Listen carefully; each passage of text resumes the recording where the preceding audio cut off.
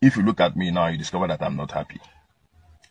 I'm not happy because before now, I have enjoyed your Edochie's goodwill so much. Yes.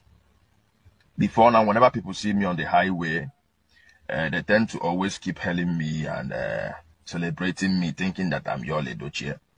To the extent that whenever I am flying on the highway, both police, road safety, customs, they don't stop me on the way. They just raise their hands for me, and I just a kind of buchalfa on now. You understand? But lately, since you started his marriage or relationship with Judy, things are beginning to fall apart for me. If I draw the number, you understand? Now, instead of people celebrating me on the way, and they make me interrogate, and I'll brief and chaw. Y'all, if I brief and get back, it may be me for y'all. It may be me fair. So I'm making this video enough for people to know that really I am not your Edochie. We may look alike, but I'm y'all.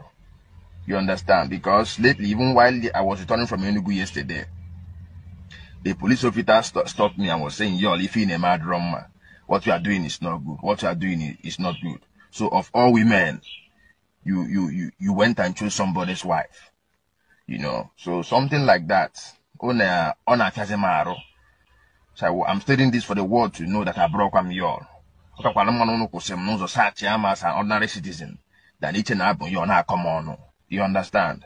And y'all, if you are watching, it may be me fair. It may be me fair so much, and I'm not happy about it. You are spoiling so much for me.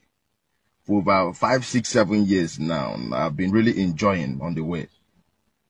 You know, as a result of your acts and everything you've been doing in the past, which people so much loved. You know, when people see me, they think I'm you. They tend to pave way for me. They tend to respect me even on the way, everywhere I enter.